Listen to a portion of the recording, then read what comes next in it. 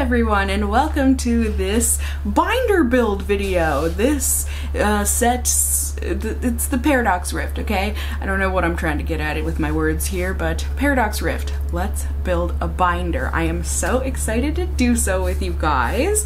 I have got my little methods, my tips, my tricks, and everything that tend to be the same in each one of these videos. However, I know you guys enjoy them. Y'all enjoy the organization like I do. Granted, I more so enjoy the organization once it's done than the actual doing of the. Sometimes it can be calming and relaxing, maybe for like the first hour, but then after that I'm like, I hate everything, I just want to burn it.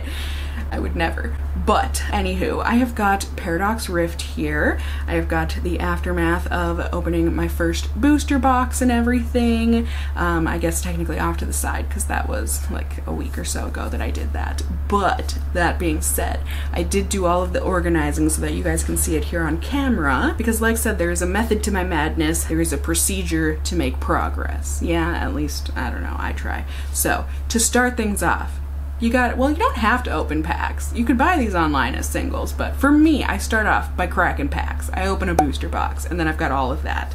So I've just got a big old stack of cards that need organizing. They really do. So to start off the organizing, basically I am separating things into rarities for the most part. So I put my ultra rares, so that would be, you know, like EX cards, at least in this era. The full arts, I think those are just called ultra rares now.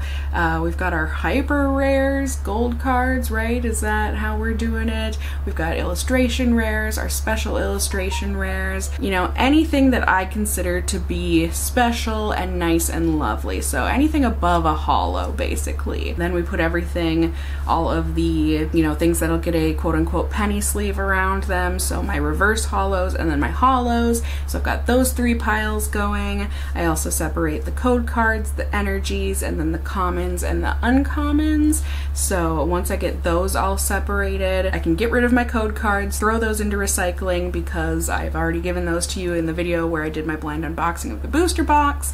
And I can also put aside the energies because those are just bulk. I don't play the game, I don't use them, so those go aside as well. And then I want to get things sleeved because I'm scared a cat's gonna jump on the table and eat one of my cards, or I'm just gonna self-combust.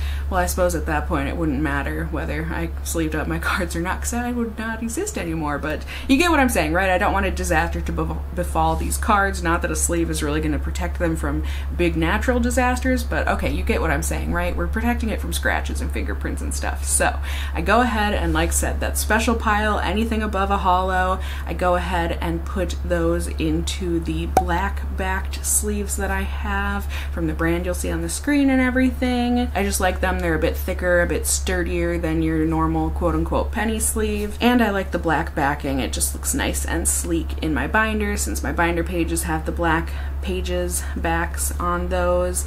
And then I go ahead and I sleeve up my reverse holos and my holos into, like I said, a quote-unquote penny sleeve.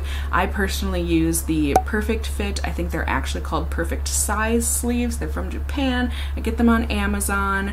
I know some people don't like them because they are a snugger fit than a penny sleeve, but I feel like lately Pokemon cards have gotten, either Pokemon cards have gotten a teeny tiny bit smaller, or else the Perfect Size sleeves have gotten a teeny tiny bit bigger. They're a little bit looser on them now, so maybe more people would like them, but either way, I go ahead, sleeve everything up, and then I go ahead and I put the black sleeve cards in with my holos, at least the ones that go into the main set, and then a separate pile for those black backed cards that will go into, you know, the illustration rares and all that section of the binder. I then went ahead and organized my reverse holo cards numerically so I can get that done, because I like to organize those in the back of my binder on their own. So go ahead, get those all in place into numerical order, and then I go ahead and make piles based on color/energy for the sleeved rares. So I start throwing those down, you know, any and all psychics go into one pile, any and all ground fighting go into one pile, any and all grass into one pile, you know what I mean? So Pokemon tends to always, you know, maybe in the future they'll change it up, but they always seem to have the same sequence. They make them sequentially the same. So they start off with grass, they go into fire, then water. We've got electric, psychic, ground slash fight, you know, it on and on. Although I always do get the ground and fighting and psychic mixed up, so you would think I would have it down by now, but either way, I just put those in order, not numerically, just based on color and energy to start off, and then once I do that, I can add the commons and uncommons of the same typing on top of those piles, get those all organized that way, and then once those are all put into their separate piles, then I can do all of those piles individually. So I start off with the trainer pile just because that'll be the last portion, and I like to, once they've been numerically organized, I like to stack them up into one big pile. So I start off with the bottom of the pile, aka the trainers, and then I go ahead and numerically number out the colorless energy cards, normal types, whatever they're called, go ahead and stack those up. What's before that? Is it dragon type and then metal, something like that? You know, I just go down the line and I do things numerically that way. It takes a lot of time. My hands are not big enough. I don't have enough fingers to do everything at once in my little fan formation when I'm numerically ordering these, but you know, it gets done. We do our thing and we try and remember that this is relaxing. We love doing this because, like I said, at first I do, but once I'm down to like the fires and the waters and stuff, I'm like, I just wish there was some kind of a thing, like a coin counter, you know, where it could just put things in order for me, but either way, that is that. And then after that's all done, we get to get into the fun part and actually start putting things into the binder. So I'll go ahead and let my future self do that with you guys. I hope you enjoy. Alrighty, here we have the tools of the trade. We've got Ultra Pro binder here. Got a pen, we've got some sticky notes, I've got my player's guide for the set, and then I have all of my cards from opening up my booster box. So these are all sleeved and ready to go. You guys know Ultra Pro makes the binders that I use. I just love them. Take out the protective paper there.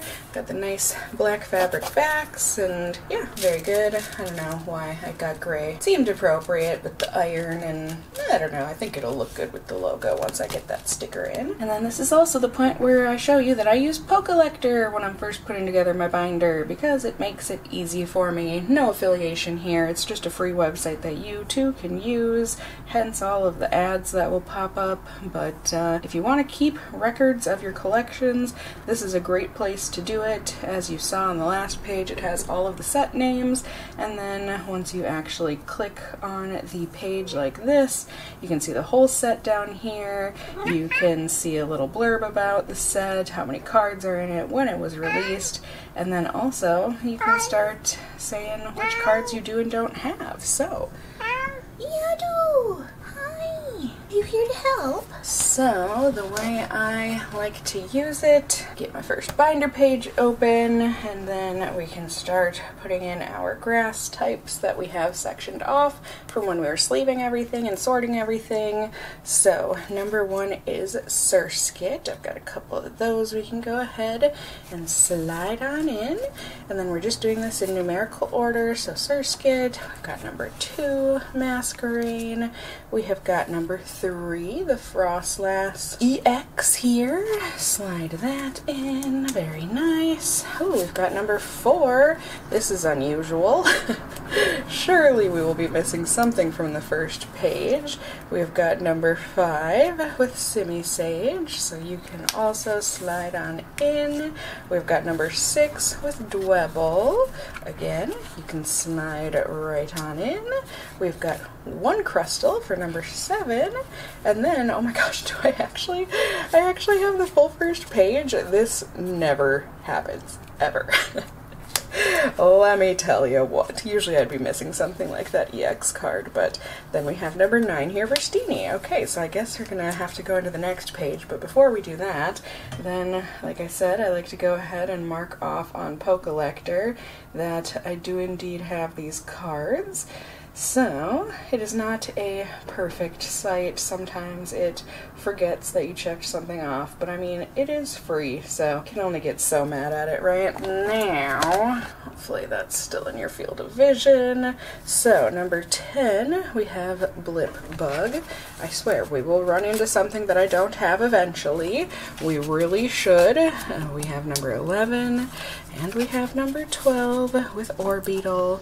We have number 13, Nimble. Shoop. We've got number 14, Nimble. Oh my god, how do I... This is very rare, you guys, seriously. Even with commons and uncommons, I usually am missing some from my first booster box. So we have got number 16, Toadskool. We have got number 17. Oh my god, my first 2 pages. Are you serious? I had these?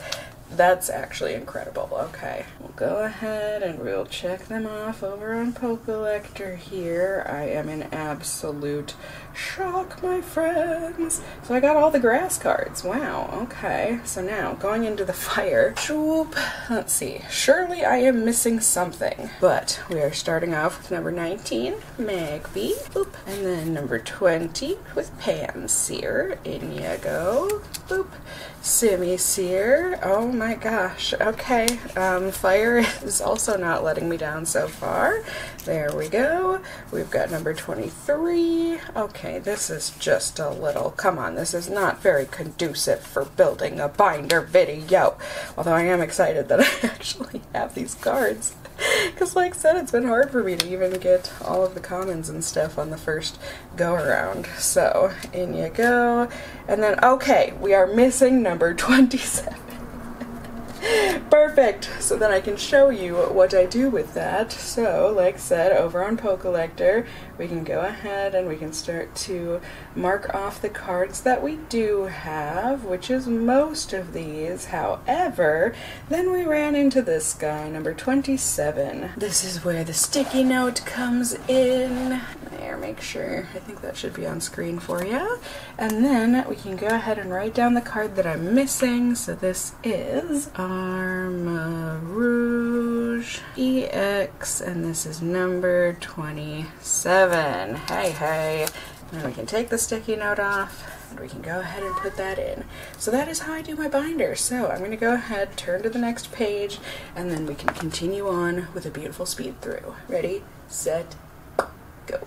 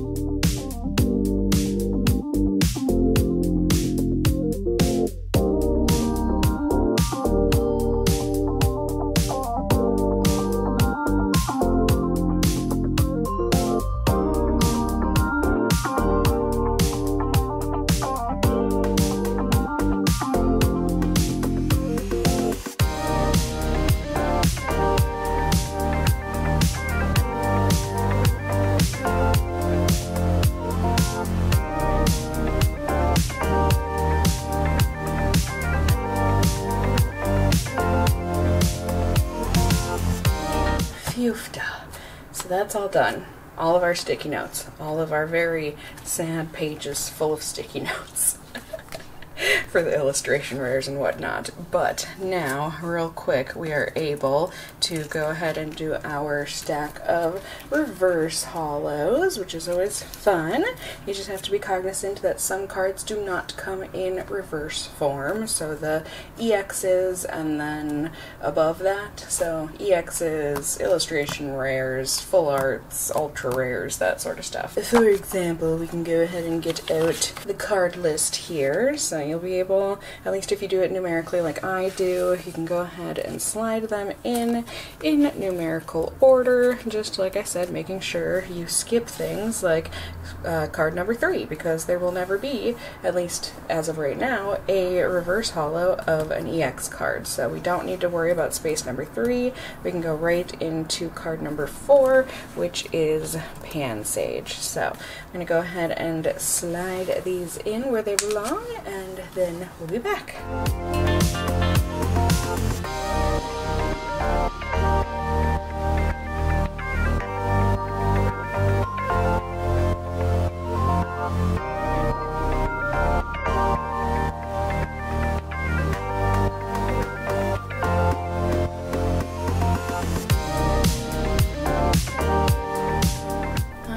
There we have it. So it looks like we've got a few, 4 extra pages. I personally, I don't know, 4 might be too many to stick in here eventually. As of right now, with the binder not super full, it's okay, but yeah, so I was able to get in all of my reverses.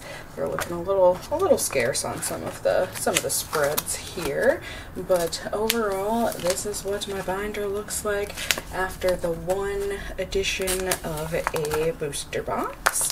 So now we can go ahead and add in the cards that I got from my Elite Trainer Box battle, which was a bunch of packs, and we should be able to, at least a couple of these. This is the saddest spread. 2 whole pages. I don't have one of these cards. Alas, we will go ahead and fill this up as best we can.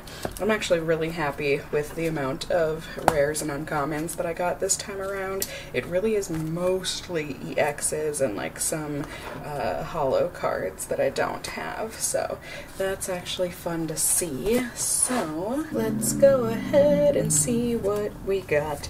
Definitely some things we can add, even if it is just friendship like this one.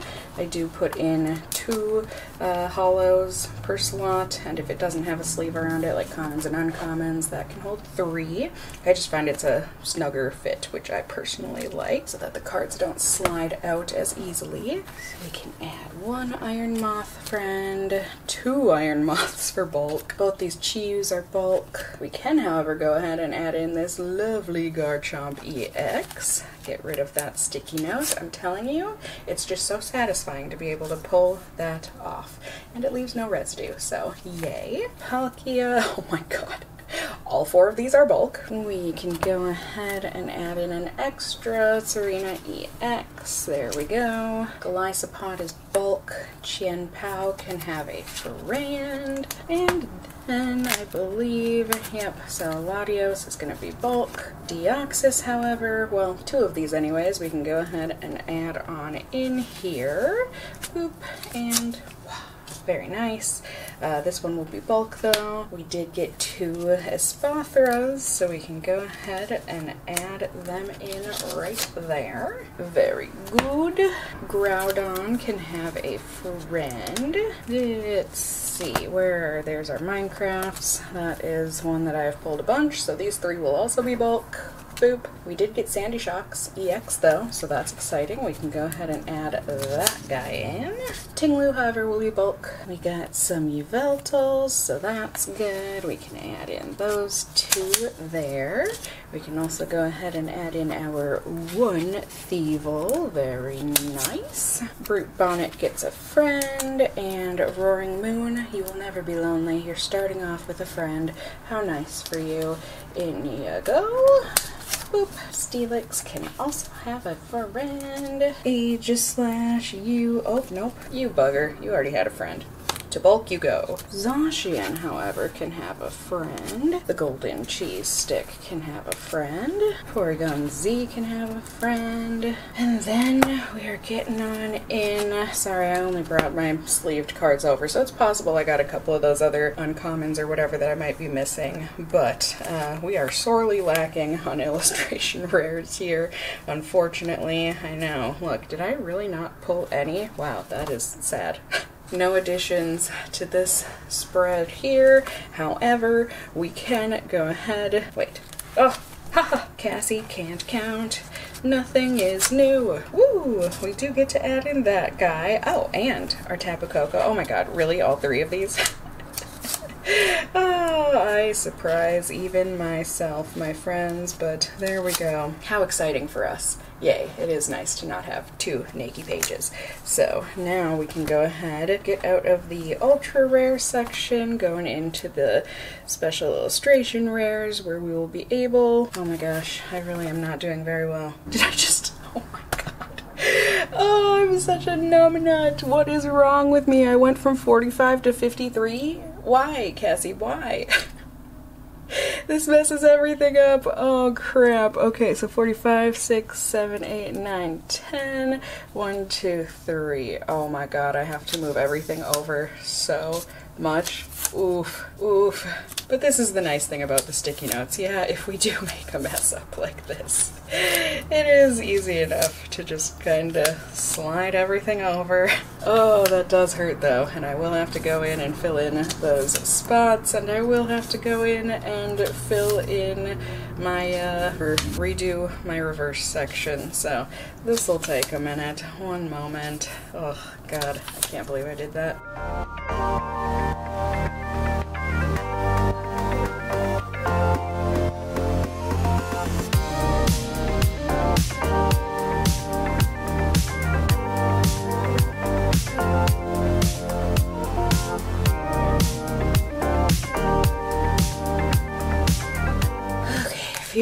Now, of course, my battery is almost dead. That's wonderful. Let's see how quickly I can add any of these in, huh? If not, I just hope you enjoyed the binder.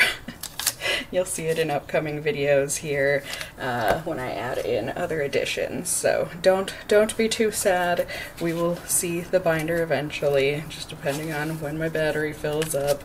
I'm sorry. It's Vlogmas. I'm using my battery more than usual, so. Ah, was that lovely, fulfilling, nice to watch? I don't know. Relaxing, whatever it was to you. I hope you enjoyed watching me put together my binder, not only my booster box hits, but then the extra hits I've gotten since then from my Elite Trainer boxes. Does my binder look nice? I haven't seen it myself yet, because like I said, that was future Cassie that made my binder, but I'm sure it's looking good. Things are starting to fill out. I'm sure I've got a lot of full arts and illustration rares and special illustration rares that I'm sorely still needing, but we're not too far into this set yet. So hopefully I will pull some of those in time. If not, I'll buy them as singles. No big deal. Unless it's like the $100 singles, in which case I don't know that those will ever get into my collection. But either way, I hope you guys enjoyed the video. I hope you got some tips or tricks, or like I said, you just find these videos relaxing. There's no right or wrong way to build a card binder, so any way that you want to do it, that's completely fine. It's just however you like to collect, however you like to organize. This is just the way I do it. Who knows, maybe it'll change in the future, but right now I feel like I'm at a sweet spot with my organizational skills with my Pokemon cards, so I enjoy the way I do it now. I hope you guys enjoy it too. Let me know any tips or tricks that you may have in the comments below. How are you doing with your Paradox Rift collection? And just let me know really whatever you want, how you doing in those comments below. Also, if you are new here, hey, hi, hello, how are you? You can go ahead and subscribe by tippity-tapping that notification bell down below and becoming a member of my casserole family. Be it here on this channel or my main channel. I'd love to have you here, there, and everywhere. And as always, I just hope you guys are all doing well. And until next time, stay well until then. Bye!